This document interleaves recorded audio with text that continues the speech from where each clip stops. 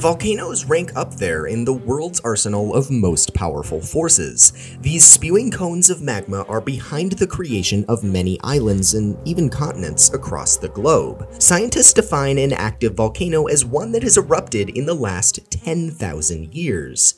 This essentially equates to the understanding that it takes many thousands of years for volcanoes to go dormant and closed off from the Earth's underground magma. Looking from this definition, the Earth has 1,500 active volcanoes across the globe.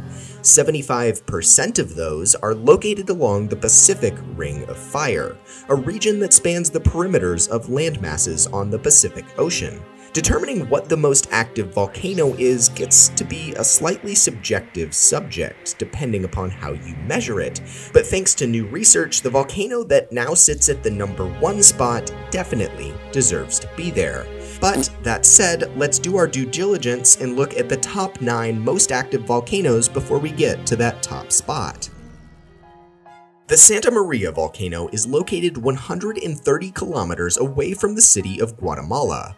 Its crater was formed during an explosion during 1902, which ranks as one of the 3 largest eruptions in the 20th century, and one of the 5th largest eruptions in the last several hundred years. This volcano sits along the fault line of the Cocos Plate and the Caribbean Plate, the movement of which is usually the cause of the eruption. The last eruption occurred in March of 2011, and lava flows have remained fairly constant in the surrounding landscape. Sakurajima used to be its own island volcano, before its lava flows grew large enough to connect the mass to the Osumi Peninsula in Japan. For every year since 1955, this volcano has erupted, creating hazardous conditions for the nearby city of Kagoshima. Currently, the most active volcano in Japan, an eruption in 2009 caused thousands of deaths in the area. Notably, Sakurajima erupted in 1914 after being dormant for over a century. Luckily for the residents at the time, large earthquakes in the days prior gave them enough warning to flee to safety before the eruption hit. Once it did, it generated massive lava flows that are responsible for connecting the island to the mainland.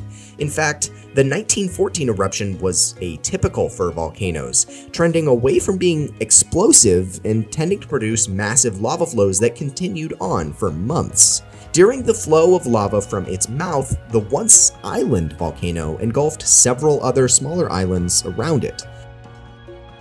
Galera's summit rises an impressive 4,276 meters above sea level and has been quite active for millions of years.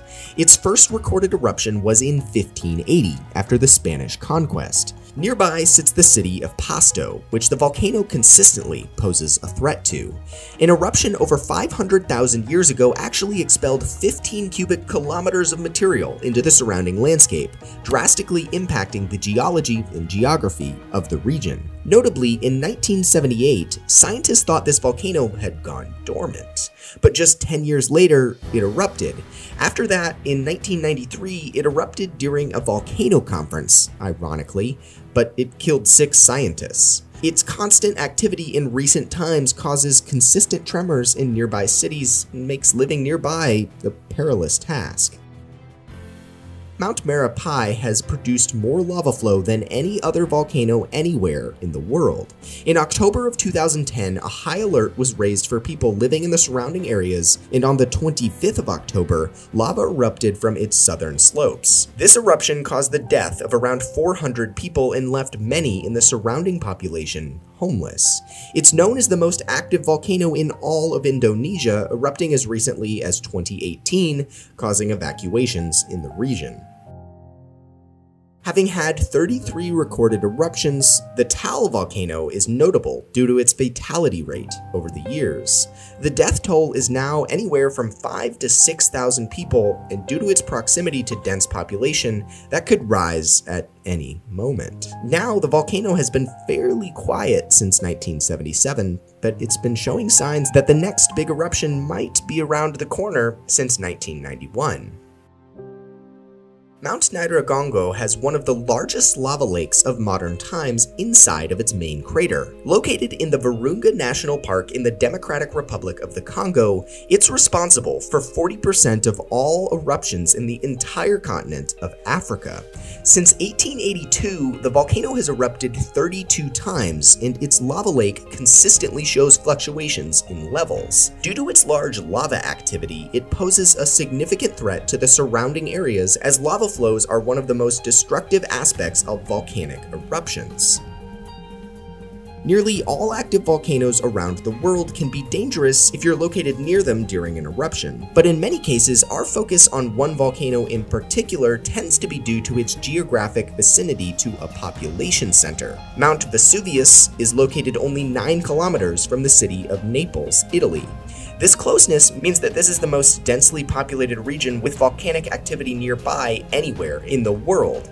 This volcano is what caused the catastrophic eruption in 79 AD, which buried Pompeii under ash and lava.